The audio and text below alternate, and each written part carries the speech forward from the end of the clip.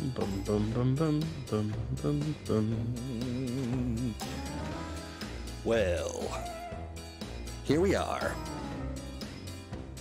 Another Mumamo.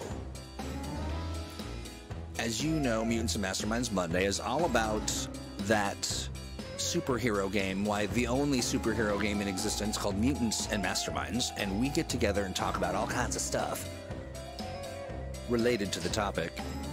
And we do that by hanging out with these two guys. Hey, gents. Hey, everybody. Hello. We've got Alex Thomas, we've got Steve Kenson, and me. I am your disembodied pal, Troy. And today, we're talking about imps and tricksters, and I like to call April Fool's Day sort of the, I don't know, the amateur hour at the Fun Factory. You know, because if you really are an imp and a trickster, you know, every day is April Fool's Day. So, yeah. Exactly. So, Troy, would you classify yourself more as an imp or a trickster or equal amounts of both? You know, I think I'm a little bit of both, but I'm certainly more of an imp than a trickster. I agree. I think. Yeah, I think. agree. Yeah, I mean, I do trick, and I do enjoy that quite a bit, but the real treat is how my impishness. And I definitely do that a lot. Hey, look at the chat. Shrimps and Ixters. I love that. Let's see, what's this? Just recovering from a drive crash, which miraculously was fixed yesterday after a long weekend of no pewter, says the last 6 months. Sad. But Well, I'm glad glad. it had a happy ending. I mean, yeah. Sad you went through that arduous deal, and glad you're okay. Hey, Sean Vieira's here. Happy April Fool's Day. Love that. And to you, Sean. And to you as well. Yeah. Raymond says, puts Troy into an imp costume. Yes. Well, I came prepared. Kind of a misty, moist cloud of imp. Let's see. Claude, you are rather puckish, I'd say. Yeah. Claude, Claude, I think that you are too a bit imp and a bit trickster. A little bit of both. Rebel Moose, happy Mumamo unto you. Jim Josie says, hey folks. Let's see. Who else we got? Did I already call out Raymond? Yeah, you did. Yeah, yep, I did. Gerald Scrimsher says, how do, folks? And we do quite well, I think. What do you guys think? I always thought so. Yeah, I like to think so. Yeah. Yeah, me too. Doing pretty good. A question for you both. Have you seen any April Fool's Day pranks this year that you've liked? I've not seen any, honestly. Haven't really been looking per se. I feel like the April Fool's Day thing, it kind of went hard for a while, and then people are like, hey, you know what? We don't really like this anymore. It's not as fun. I know at least that was the case for the video games industry. It was very challenging to get people to understand that, you know, jokes are kind of fun, but some aren't fun. Right. Yeah, I did see a fun video today that was a good joke. It was how to build an Adeptus Mechanicus army for Worldhammer on a budget, which is hilarious if you know what you're talking about. I don't know what that means, but it sounds delightful. The episode wound up, it was like, if you spend $1,500, you can have an army. Oh, I see. And that's the economy version. Yeah. Right. Let's see. Gene says, hi, guys. Too bad I missed the planning episode. You know, Gene, I wondered where you were. I'm glad you joined us today, but we did have a lot of fun on the planning session. And if you want to find out exactly what we ended up with, all you got to do is aim your phone at that little QR code right there. It'll take you to the calendar. You can subscribe, and then when we make a change, you'll be notified. You can see all of the upcoming exciting episode topics. That's exactly right. I don't want to be skeptical, but that's the first time we've had that QR code, and it's April Fool's Day, so I don't know if I believe that's where that QR code goes. It's not the first time we've had that QR code. Missed opportunity. We've had QR codes for, like, go look at this product. I don't think we've had one for the calendar before. Did we have one for the calendar last time? Yeah, we had one for last time for the we did. But granted, there wasn't anything on it. But no, there was. Did we do the planning episode last episode? Is this our first episode of the planning? It just seemed like a long time ago. It really does. Let's see. So a new article today that Darlex will no longer say exterminate, but educate. I don't know about that. As a April Fool's Day prank. That one ranks about. No, I don't know if it ranks quite. I was on. Yes, I was too. Rebel Moose was expecting that I would be. I don't even know why I didn't embed something fun into that. Shoot, a note for next year. I'll leave a note in my planner. This is why you're an imp and not a trickster. Right. That's right. Yeah. That's exactly. Tricksters right. require a little more planning. Yeah, they do. They do, exactly. I think tricksters might also be focused solely on the task of tricking, whereas I've got a few other things on the fire. So do we think that tricksters are lawful shenanigans and imps are chaotic shenanigans? Is that the alignment breakdown of tricksters and imps? I don't think I'd call either one of them lawful. I think tricksters are a little more prepared. Now, does lawful? Here's a good question. Does lawful suggest? It suggests following a code, but not necessarily a good one, or following rules of some kind. I mean, after all, there is lawful evil, so I mean, it doesn't suggest you're necessarily to be good. Yeah. Hi, Drama Dork. Good to see you. Welcome. You're here. Awful works, though. awful shenanigans versus chaotic shenanigans. Yeah, exactly. Okay, so imps and tricksters on this day, on April Fools, the 2024th year of our, for Lord Steve Kenson. Of our Lord Steve Kenson in the Steve Kenson cinematic universe. I'm wondering what, so these are, we all know what an imp and a trickster is, but in the context of Mutants Masterminds, it's a little bit deeper. Yeah, it can be. Okay. Well, let's talk about it. I mean, let me see. Yeah. I was going to say, Apuk already brought up whether or not we are talking strictly in the sort of cosmic sense of beings. And I don't think we are. I think we're talking about all kinds of antagonists and characters who are imps and tricksters in their own fashion. Yeah. Yeah. Really just how to play pranks on your players or your player characters. Yeah. You can play pranks on your players if you want, but that's a different episode. Right. Indeed. And that's another thing to negotiate with your friends if you still have any. Right. Exactly. Yeah, but really any sort of antagonist whose primary means of engaging with the players is distorting their view of what's happening. This could be either physically changing the reality the way Quirk does with our adventure into the Idiot Box, or if you're thinking Mysterio from Spider-Man, who can make Spider-Man see anything that he wants him to, which really changes the rules of engagement for how we play with him. Right. Well, what the interesting thing from the go ahead.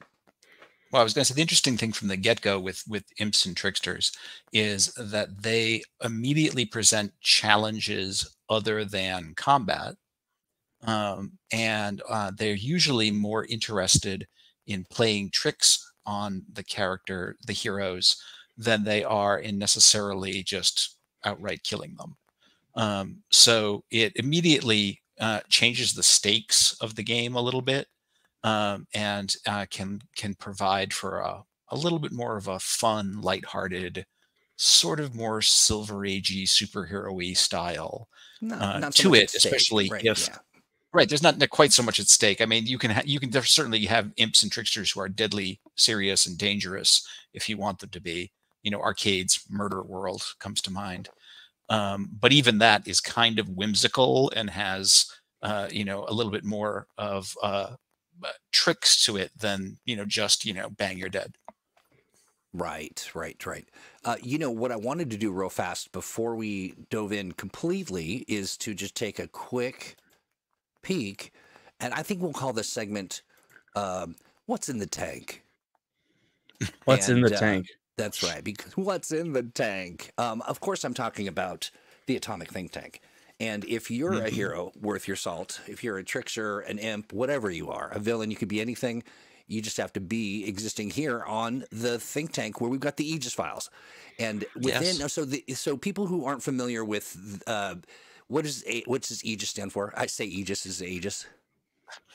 Aegis is the American Elite Government Intervention Service, and is the super spy secret agency that handles all kinds of dangerous, superpowered, extra normal threats. I love it. And you could say they act as like a shield for the normal people of the One might say that, yes. I see. That makes sense to me. I like it. I like it a lot. And we have chosen, this is the conceit here is that you've got access to the database. And in that database are heroes and villains and stat blocks and all kinds of good stuff look at this. So we've got this is I'm trying to see when this was done. Oh, about an hour ago. So listen, this place is hopping. Chris Davies submits Der Schmelzer. We've got Devious Hearts here with the Monkey King. Yeah, love that.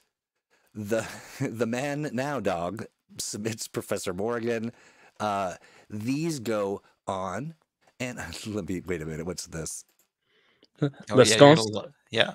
That's so good. This is great. I mean, and look at how much effort and information there is here. Absolutely the best. If you're looking for some additional, flavor for your adventure, we've also got the Freedom City Library. Let's take a look at the feed. What do we got going on here? Puzzle Masters. Oh, we've got 2 articles. One is Puzzle Masters. 2 articles that involve exactly what we're talking about. Dude, that's something. Wow, the synergy is just off the charts. Puzzle Masters, Death Traps, and the villains that use them, and Tricksters. This is fun, right? Why aren't you laughing? Let's see what Jacob Grossier's got a campaign idea. On and on we go. More articles from Devious. Devious has really knocked the ball out at the bar. I think Jacob's Steel Storm idea actually has a lot of fun potential. It's basically, what if the Silver Storm in Emerald City happened in Pharaohburg instead? Oh, yeah. Which is bad news for everybody. Yeah, which is bad news for everyone concerned. And so what's great about this stuff is that you can hop on, you can read, you can ask questions, you can participate in the, let's see, I'm going to jump over to the chat real fast because it is over here in the Commons. The chat is just popping off all kinds of stuff. You'll get updates on what people, just general sort of chatter about heroes and villains and all kinds of good stuff. I saw Jacob talking about his idea and sharing some notions. We'll pop in there every once in a while. Devious is posting articles. There's just a ton happening, and I am just absolutely, imminently, absolutely 100% pleased at the whole endeavor, and really encourage folks to, if you haven't had a chance yet, pop on in, check it out. You can join up at the link that I'm going to drop here momentarily, and once you do, you'll not only have access to Mutants Masterminds, you'll have access to our games that are powered by the Adventure Game Engine. You'll have, we'll have special. We're also going to be setting up special places for people who are artists, so that if you want to commission some work for your campaign, you can work with them. People who write, people who are GMs, people who want to play, looking for group, all that stuff and more. Just hit that link, join up, and understand this. We're in the process of building things up, so if there's something missing, let us know, and we'll build it up. We're having a lot of fun with that. Absolutely having fun with that. Okay, so with that out of the way, let's talk Imps and Tricksters. Yeah, so Imps and Tricksters, lots of fun stuff to go over for this. Specifically, just the notion of getting to mess with your players in a fun way. I think the cool opportunity that Imps and Tricksters offer for your game is sort of a palate cleanser if bad things have happened and you want to inject sort of a light, nonsensical adventure into things. Or if you want to show your players something like a mirror for their characters, like they go into a place where their characters are very different, but they get to see sort of what would happen if they went down the wrong path, or just lots of ways to mess with reality, which I think is a ton of fun. Indeed. So do you want to talk about the super powerful cosmic Imps and Tricksters first and work our way to the more human level? Yeah, I guess we should probably work our way up to top to bottom, I think. I like that, but let's do this. Let's talk about, because one of our taglines of this whole thing is how to incorporate Imps and Tricksters into the whole process without pissing off your players. And that's what we're going to talk about. Let's do that. So just to set ground rules with Imps and Tricksters, you do really want to let your players know that there's a chance that something like this can happen in your game world, because it can really derail the tone you're setting. It can really derail their sort of faith in things that are happening being real and having consequences. This isn't something you want to spring on them like you might in a non-interactive storytelling mode. Like when Mixie shows up to mess with Superman, it's okay because we're not Superman and we could see him struggle through it and not be frustrated the way that Superman probably is. Right. Now, I wonder, is a tactic maybe, or is an option to kind of create a sort of side episode experience for, you know, that's sort of silly and fun, that doesn't necessarily mess with their active campaign, or is... Yeah, that's a good tack. I'd also suggest really understanding where the lines are for the players in regards to their characters, like what actions they would be the most uncomfortable seeing their players go through, and Just how far you can go. Yeah, and not going over that line. Yeah, indeed. And you know, it's one of the good things, especially about the, you know, super powerful cosmic trickster types, is that they can have very low consequence encounters, because you can have, you know, a cosmic trickster who, you know, completely transforms the world as far as the heroes are concerned, but when they defeat them, everything just snaps back to normal, and you know, no harm, no foul, nothing, you know, no lasting effects. Yeah. You know, apart from, you know, the hero's possible need for therapy, you know, Right. you know, but, you know, otherwise it's all, you know, just one and done, and then it's, you know, back to normal. And so you don't have to worry about that, you know, as far as that goes. Got you. Yeah. Now, the last 6 months, asked real quick, are Cosmic Imp stories usually battle episodes then? Bottle episodes, yes. Usually. Yeah, they tend to be. Usually. They tend There to are be episodes. There are instances where they're not, and that's usually when the trickster reveals at the end that they're not really a trickster. They're more like an adjudicator, or somebody who's come to make a judgment on the characters, and they've decided to do it in this silly way. Oddly enough, Supernatural has a really good example of that, the TV show, where the trickster is revealed to be somebody who is judging the two main characters about their worthiness. Yeah. Kind of like Q in Star Trek in some regards as well. I'm not familiar with the term bottle episode. It's an episode where it's just, this is the story and it doesn't affect the outside story. It's like a story in a bottle. The concept that I brought up, but not knowing what it was called. I see. Yeah. And oftentimes in, especially in TV, bottle episodes refer to the location of the episode. It often means a show that's entirely self-contained on one set.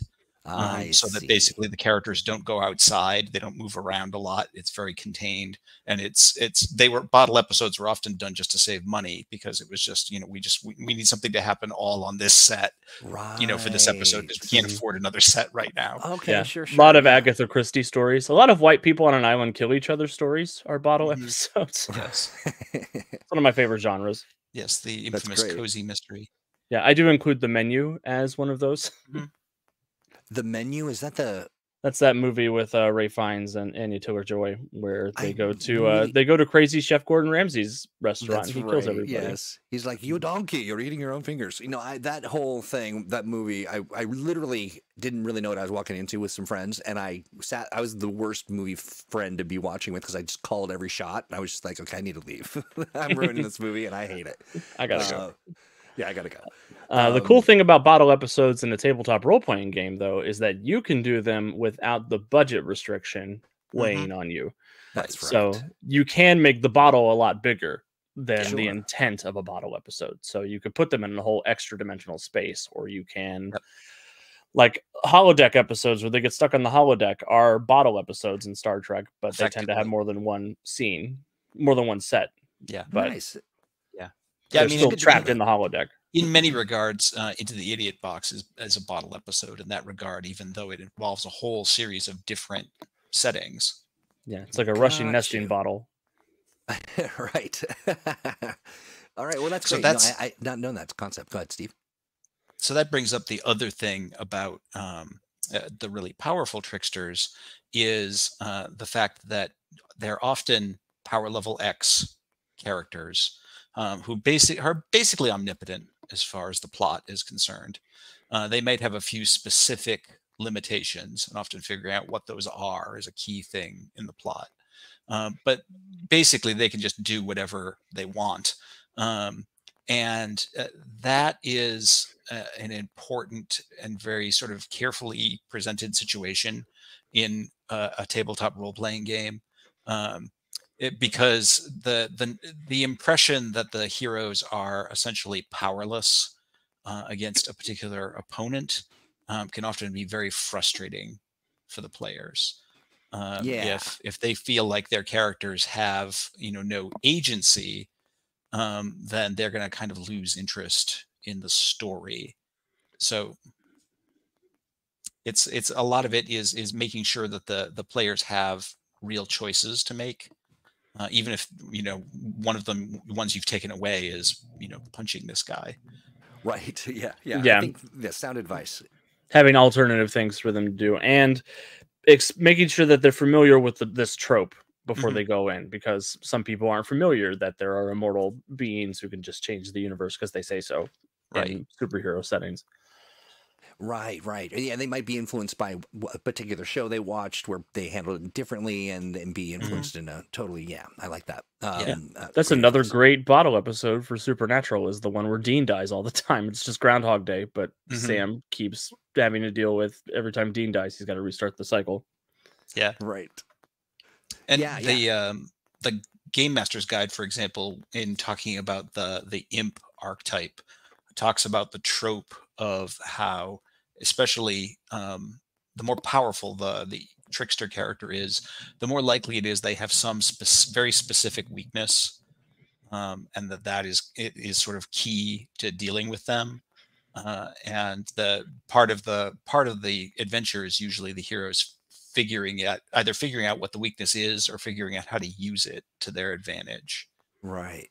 Yeah, and I think from an adventure design perspective, you want to make sure that there are opportunities for them to absorb this information or learn this information, or use their hero points to interact with this mechanic that the imp has.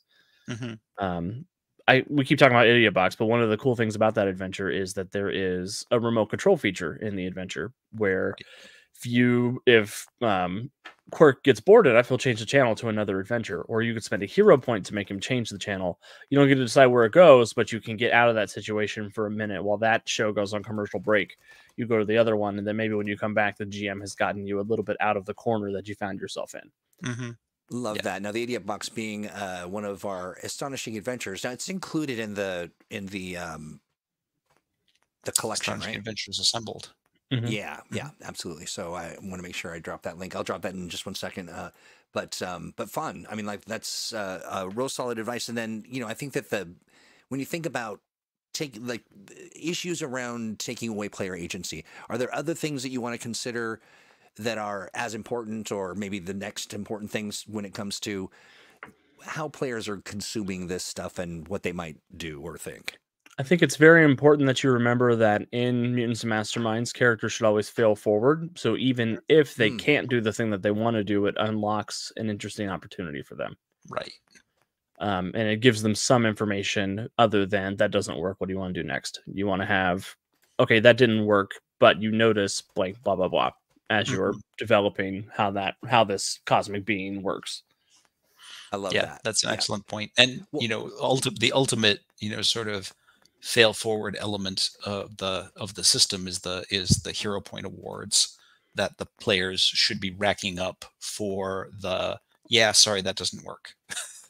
Instances, but here, have a hero point because you're going to need it later on. Yeah, it's really hard because this is an instance where you want to frustrate the characters, but you don't want to frustrate the players. Because when the players start getting frustrated, it stops being fun and it starts being a chore for them. Right. And you want them to be having as much fun as you are presenting this situation. So I think it's coming up with really creative ways that the trickster is messing with them. So coming up with interesting scenarios that they find themselves in that are objectively funny from an outside perspective, but don't feel like they're laughing at the characters, more laughing with the players at the characters. Yeah. Got you. And sometimes it can be helpful to just enlist the players in that. I have found even in regular Mutants and Masterminds games, getting the player to tell me, if their character just really rolls a terrible die roll or something like that, just getting the player to tell me what happens. How does your character fail at this? That's a great gives them a greater sense of agency over it, and they often come up with more interesting twists as far as that apply to their character, or at least they will put their character into difficult situations that they find interesting. Right. Yeah. You can allow them to show you where the boundaries are. Yeah. Yeah, and you could tie in sort of their complications or relationships that they're still developing with NPCs, almost as like a test run for, is this really what I want? You can do sort of like a monkey's paw situation a lot of times too. Yep. Yeah. Or Well, yeah, giving them what they want but not what they need, or what they need but not what they want. yeah, because I mean, Ooh, I a like very that. common trickster situation is exactly that, is the sort of twisted wish granting thing where it's like, well, everything seems really great, like you've got everything you wanted, and how is your character feeling about that? See, I like that. So I was just going to ask, for the two of you, how do you gauge the reaction, or when do you know that it might be time to turn a dial, one way or the other based on, sort of what you're seeing? It's a lot of empathy. It's a lot of seeing Sure. if it's a lot of being able to read that the player is having a bad time as the player versus the character. Hmm. You'll be able to tell it in their body language or the way that they're responding to some of the prompts. Yeah. If they're not lightheartedly laughing about what's happening, it's probably time to either change tact or Hmm. dial it back a little bit, or Right. have Right. that discussion in between games if Hmm. it's a multiple session sort of deal, like I'm known to Yeah. do. Yeah, I mean, especially if the player seems bored or unengaged, in the adventure, you might not be going down the right path for them. Do you think that is it the right time to say, "Hey, I'm just checking in. Everyone doing okay?" Kind of that kind of a thing, or Yeah, will you? Yeah. I'm a big fan of doing that after sessions. After Mm. every session, really, I like to do a temperature check with players to be like, "Hey, I think we're calling it aftercare now. Yeah. yeah, how did how was the session for you? Is there anything you'd like to see more of, less of? If you don't want to say it here in front of everybody, please send me a message between sessions." Yeah. Um, and it's also setting the expectation. Is this a silly scenario, or is this a scenario that is meant to have an impact on the character? Right. Because that will also affect how the player reacts to it. Because I would argue that there's a Superman story about the Black Mercy plant being put on him, Hmm. where he gets everything he wants, but Yeah. he actively has to turn away from it to get out Right. of that In order to escape. situation. Yeah. And that sucks. That would be Hmm. hard for the player, I think. Yeah. But it's also a great story. So I mean, it's setting that tone when you get into that situation. If they're expecting a sort of light, carefree shenanigans, sort of cosmic Hmm. trickery, they're not going to want to deal with, okay, I've got to let Krypton get destroyed. I have to make the Right. decision to throw away everything I've ever wanted. Everything I ever wanted. Yeah. Got you. Yeah, that's great. Solid advice. Actionable, practical. I love all of that. So let's Hmm. talk about them. Let's talk about them imps and them tricksters. Yeah, I do. Sean Holland brings up that they're easier to use in person as opposed Hmm. to online, because it's easier to read body language when you could see Sure. everybody present. That's not Yeah. always practical for everybody, but yeah, I would recommend, if you are playing exclusively online, really think about it, or know how well you know the players before you Yeah. introduce something like that. If you're Agreed. watching right now on demand, you're going to definitely want to check out the chat. It is, as per the norm, just a wealth of episodes and Insight. ideas and insights, and so check that out for sure. There's good stuff going on. Indeed. Yeah, Claude mentions the Young Justice failsafe episode as another example of that sort of trickery, like the Black Hmm. Mercy, Yep. like the For the Man Who Has Everything graphic novel. Yep. Indeed. Which again, that I think that falls under the category of what we're talking about, but that's more about messing with player, since like players' information about what's going on, Hmm. rather than being sort of a lighthearted trickster or imp. Yeah. Gotcha. So for the purposes of today, the imps and the tricksters are we're airing on the lighter side of the Generally. encounters. Okay. Yeah, we'll want to give advice for both, but I think Like- for the most part, we're talking about sort of like, let's have a fun time doing Yeah. something rollicking somewhere else. Yeah, Like we gotcha. mentioned, there are definitely some dark elements to it. I think that one of the other things that I've noticed in my own games that you have to kind of watch out for is, especially with tricksters, if you're going to go the root of a character, having an antagonist who's an illusionist or a shape changer or what I would call a deceiver, essentially a character whose main shtick is fooling the heroes in some way.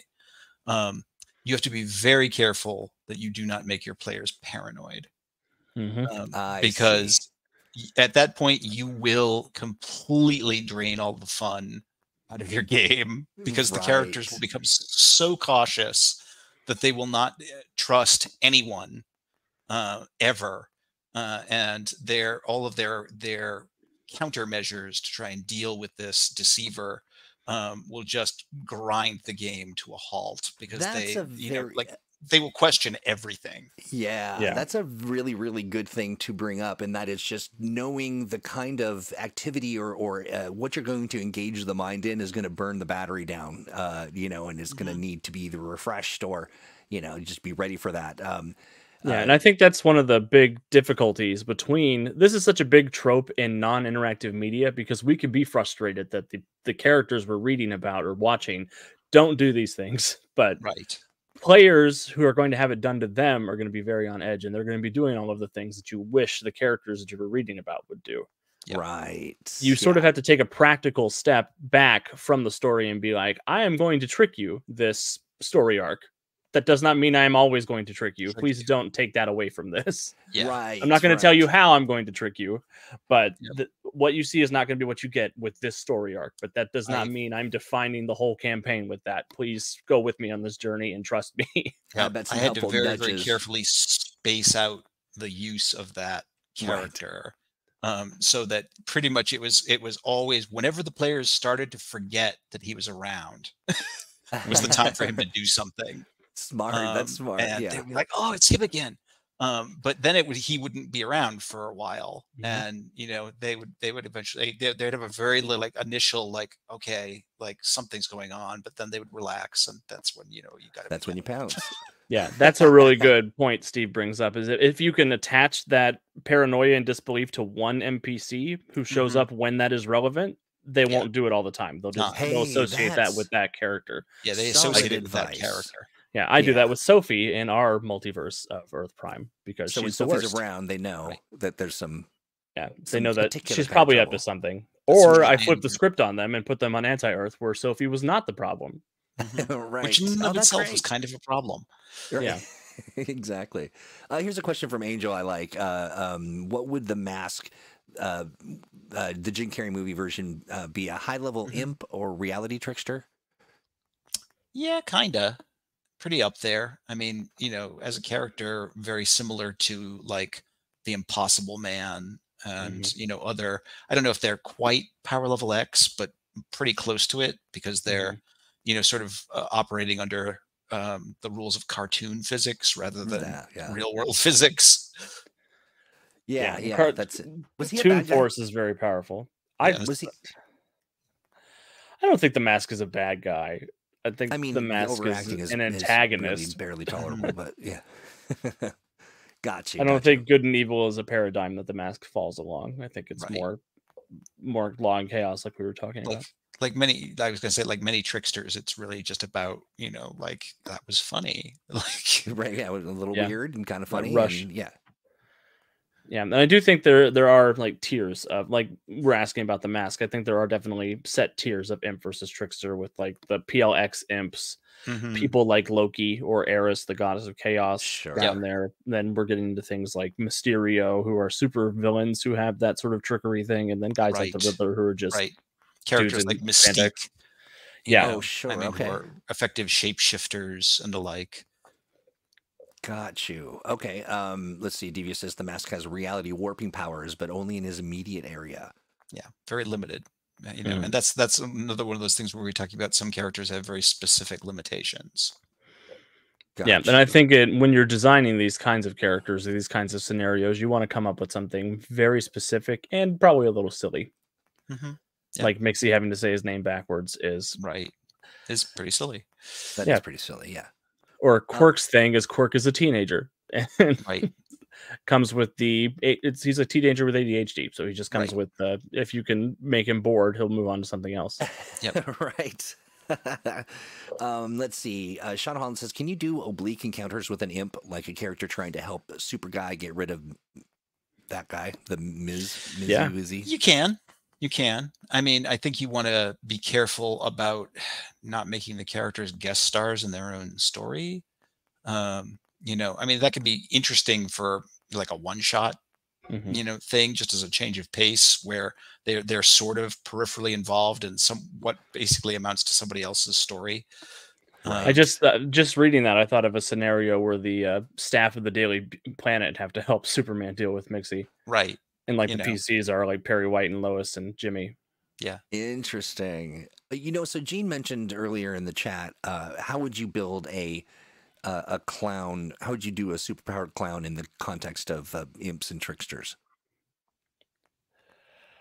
Well, the cool thing about doing things like the PLX imps and tricksters is you don't really have to do any stat building. You just have to build anything, yeah, you just have to do the character design and the weakness part and what they get their kicks out of. So a superpowered clown, you're looking at things like, I want to make everything a circus, or I want to make everything France, or just something. Yeah.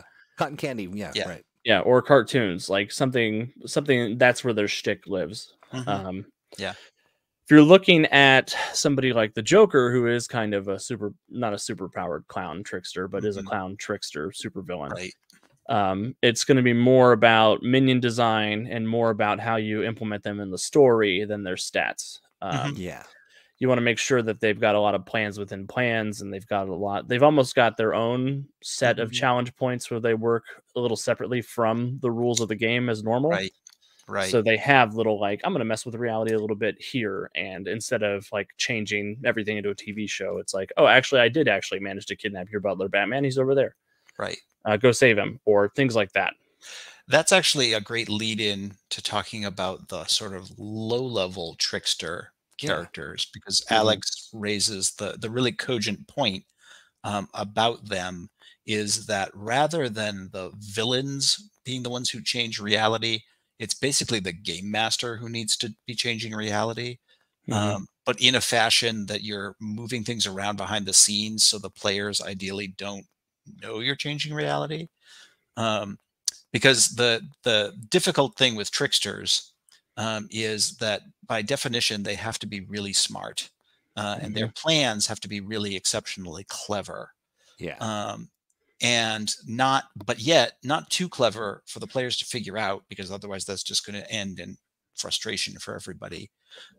So you have to, in my experience, have a certain amount of nimble game mastering, where you see an opportunity, like Alex said, you know, of like, this is a great place for the character's relationship character to have been kidnapped.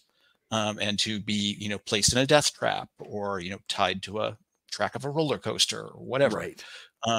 And to say, you know, basically in the middle of the adventure, oh yeah, that's absolutely what happened, and this guy arranged that kidnapping, you know, off camera. You weren't around for that. You know. Yeah, and that's the real trick, is you want to gamify that. My plan was to get captured all along thing that comes up with the Joker or Loki, or like, that wasn't actually me, that was a body double, or just things like that, where it is sort of plot contrivances that are in tone with the genre, and telling your players, you know, there are going to be times where this character is just such a master planner and I'm dumb, so please give me some grace. Pook, it's like you're reading my mind. You know, it is right now 40 after the hour, and we are encouraging you with all of our verve and energy, without any tricks or impishness, to make sure you're liking, sharing, subscribing. You know, you want to tickle that bell so that you get you'll be among the first to know when we go live. So if you're sitting there at home and you're like, oh, shoot, I missed it, you just have to click that bell and say subscribe to all the updates, and you'll get them. And we got a lot of good other streams that happen all throughout the month, a lot of good things happening. So make sure and do me a favor, tell a friend about it. If you have a friend who's really into Mutants Masterminds and they're not hanging out here with you, well, you better get them over here. We'd like to see them. But yeah, do it. Yeah. Do it. Cool. Yeah, but that is... And I mean, you have to decide if you're superpowered clown or other jumped up trickster is a physical threat for the heroes, or is just not. the mental threat behind everything. Right. Or is there a situation where the trickster can become a physical threat, and that is suddenly their might it matches their mind, and now all of a sudden it's a bigger threat, sort of like in the Arkham Asylum game where Joker gets the super venom and gets pumped up to a giant Bane level monster. Well, the Zatran, we actually waited for you, but we had to start. But we did keep your seat warm. And that's a good example. Somebody mentioned the Mad Mod from Teen Titans as another example of that kind of trickster. That might be the trickster's very specific limitation, is that if you can only get your hands on them, then they're toast. But, oh no, I'm made of paper. I mean, but the trick is, actually managing to do that, and actually confirming that it really is them when you actually do that. Yeah. And a lot of I think one of the things to really interrogate is you want to include this trickster villain because you want to challenge them in a way that isn't just punching. So making them not able to stand up in a fight is perfectly fine, because that's not the challenge you're trying to present to the players with this sort of villain. Right. Well, so in the Wayne, I can't believe this show goes so fast every time we do it. But let's do that range. We've talked already about some of the sort of the PLX type. What are some other imps and tricksters of note? Yeah, I think the level right underneath that is going to be, at least in Earth Prime terms, people like Chaos or Trickster Gods, where they're not PLX, they still have a PL, but they're also like 15 or 16 oftentimes. Yeah, so they still are a physical threat, but their real deal isn't that. It's the shenanigans they pull. I wrote an adventure with Eris where she decided she was going to throw a bomb into the other Greek gods' social lives, and the heroes had to pick up the mess. That was all in the family, where Hera kicked Zeus out, and like Hephaestus and Aphrodite got a divorce because Eris was just roaming around causing chaos with her shape-shifting and with her pomegranates and things like that. It was a whole thing. Which those tricksters are generally tricksters who have much more of a goal in mind when they go out with their trickery. They want to accomplish something. They want to conquer. They want to change the status quo. It's not just for their own amusement. And I think that is the big change. Right. It's interesting, especially that although it's mostly true of the high-level tricksters Alex is talking about, often it'll be a whole range of tricksters who really want to make a point of some kind. They have something that they are just particular about, and they want to prove that they are right. And oftentimes it will be things like finding ways to tear down the concept of heroism, or the concept of civilization or polite society, or any of those sorts of things, where that's what the trickster is trying to do. And oftentimes the way the heroes win is by protecting or upholding or proving that the trickster is wrong. Alex Klein has a question. Were they called pomegranates? Yes, as a matter of fact. No, but they should have been. Retroactively, yes. Yeah, retroactively. See editor's note, asterisks, right. All in the Family issue 3 or something like that. I love that. Let me see. Oh, yeah. So now we've got our own sort of Mutants and Masterminds tricksters and imps. And is it Abracadaver? Is that what it is? Or is it Abracadaver? Abracadaver, yeah. I don't know that I would say Abracadaver is a trickster, but I mean, he does have a shtick, which is kind of nice. Right. What is this? Right. Actually, again, I see him in my mind, but I don't. He's this undead stage magician. That's right. Basically. Yeah. And he's all about putting on a show. And that actually raises an interesting point in a couple of the folks that people mention in the chat as well. Some characters, just because a character has a shtick, doesn't necessarily make them a trickster. Okay. For example, Mirror Master is certainly deceptive, and he does use illusions and trickery a lot. But Mirror Master is just a thief. He's only interested in robbing people and getting rich. And he uses trickery to do it, But I wouldn't necessarily call him his role as being much of a trickster. As So far as that trickster kind of goes. tricking people as a central point of their existence, right? Like Yeah, it's kind of their their thing. That's what Yeah. they're out to do. The trickery is part of their motivation, not just part of their arsenal. I think that's the Yeah, important thing. tricksters. Yeah, I tend to agree. Whereas on the other hand, Arcade, the X-Men's enemy, who primarily works as an assassin, he's hired to kill people, is a trickster, because Arcade could just kill people.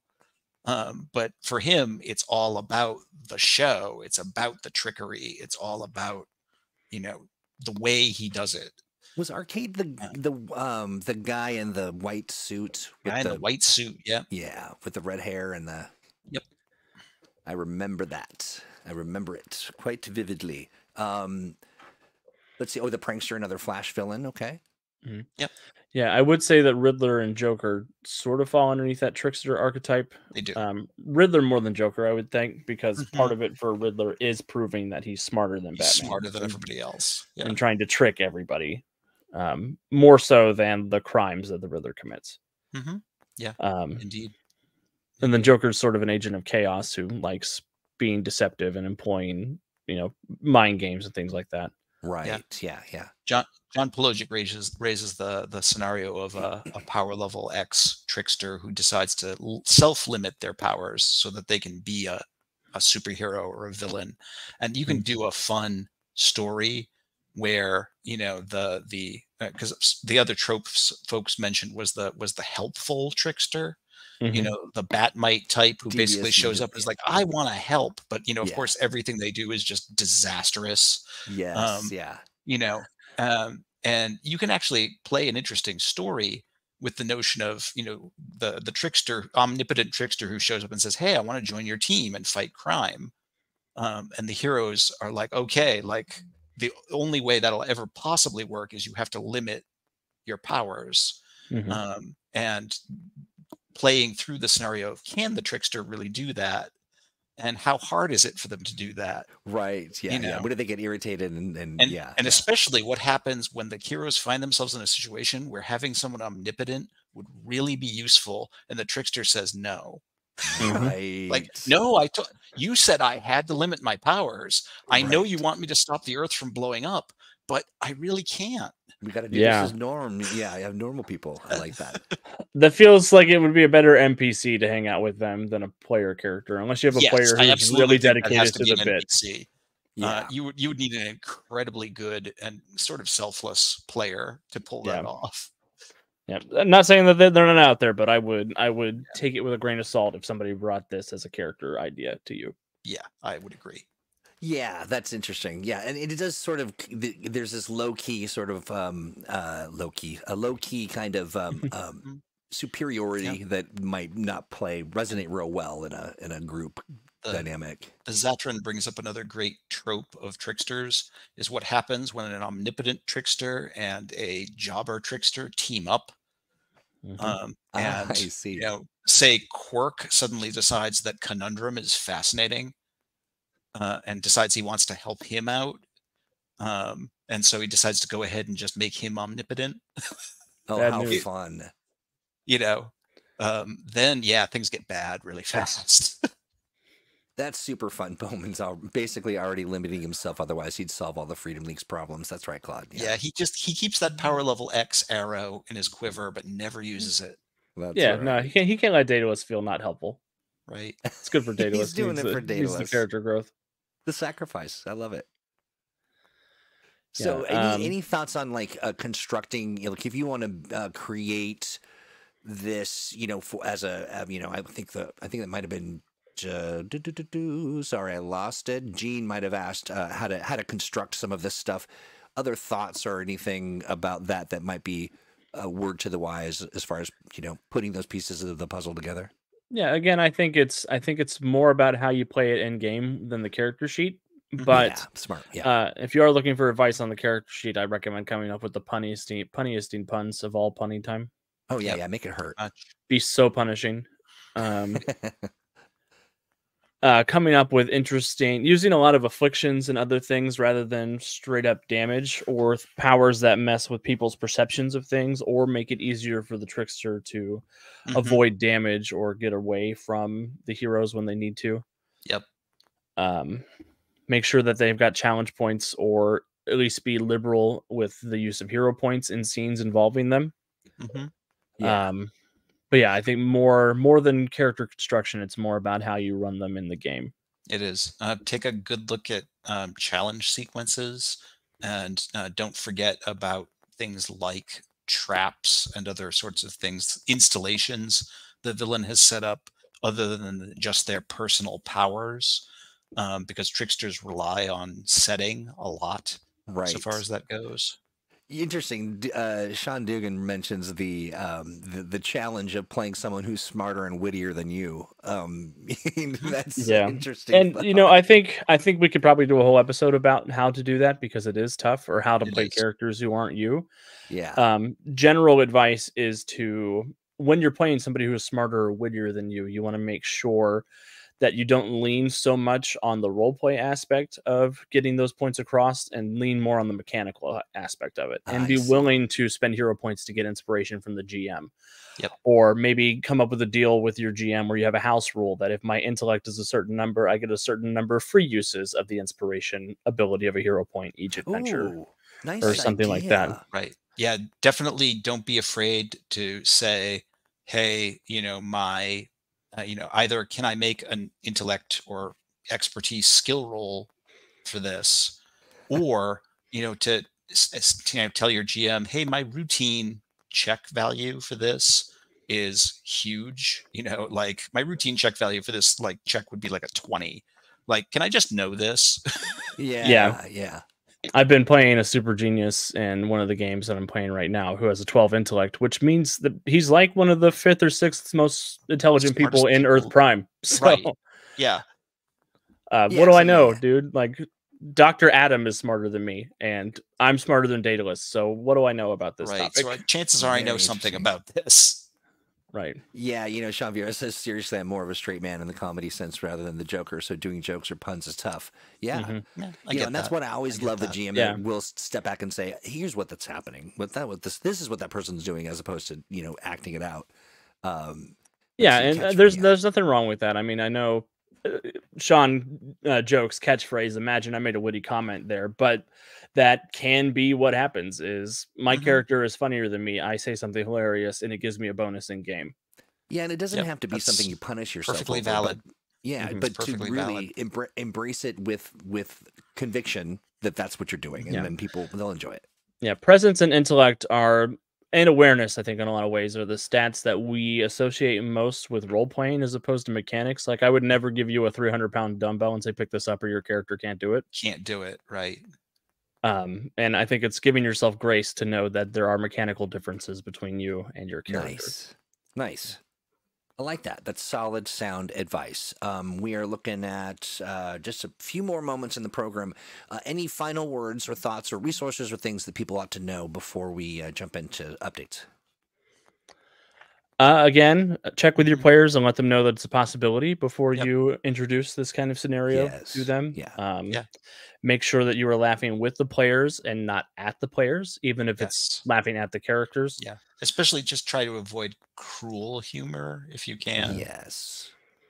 Yeah, and understand that trust is something that you build over a long time with your players as a GM, and it's a currency you want to be really careful when you spend it, and you want to check in with them, and you want to let them know that just because this is something that I've done doesn't mean it's going to happen every game. It doesn't mean that it's going to be something that you have to be vigilant towards. I'll let you know if something like this is going to happen again.